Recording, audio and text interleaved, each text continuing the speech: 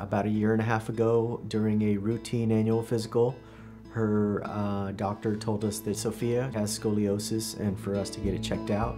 So we went to a specialist, had her checked out, and yes, the doctor told us that she has scoliosis. It affected my body in ways that I can see, like looking at the mirror and walking. So it affected things like that, like things that people will actually notice. I had hip and shoulder pain, and that hurt. Walking around, especially carrying things, from the moment I got up to the moment I went back to bed. The original doctor did x-rays, and we found out that her severity was mild and that the angle was about 18 degrees. And so we started treating her with a chiropractor. We couldn't do much because right after she was diagnosed with it is when COVID first happened. So unfortunately, we were kind of kept on the back burner for a while, and we had to move cross country. So when we finally came out here to Florida, we started going to a chiropractor like we did before.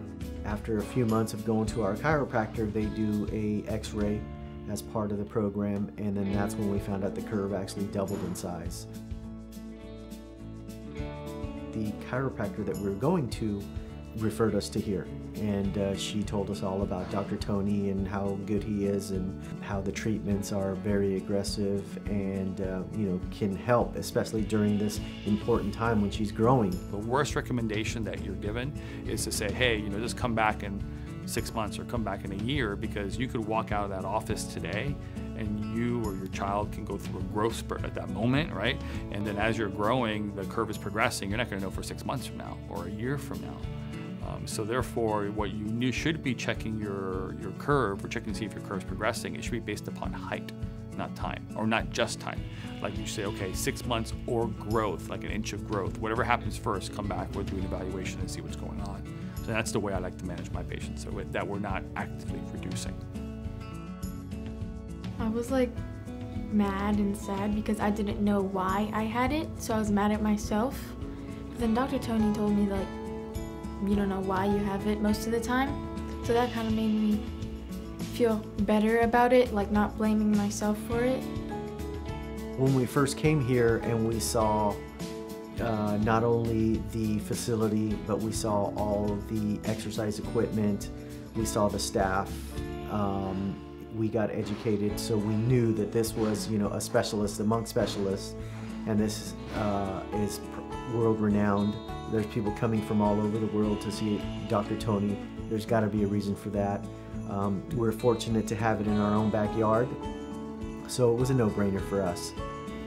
It was good. It was a little scary walking in with all the machines because it looked like a torture room. It was scary, but it turned out good because everyone was really nice and helpful.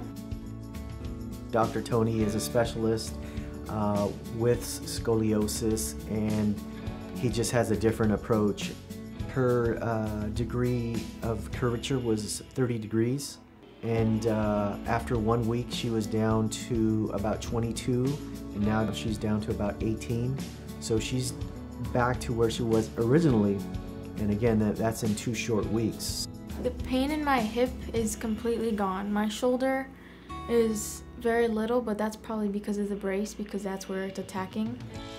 She's gotten good results because Dr. Tony knows what he's doing. He has, not only the knowledge, but he has the equipment to be able to do this. Once it's over, I can live without the pain, kind of, and I know I won't know that it's there. I thought it was gonna take me out of sports and doing things I want to do, but it didn't. It feels better.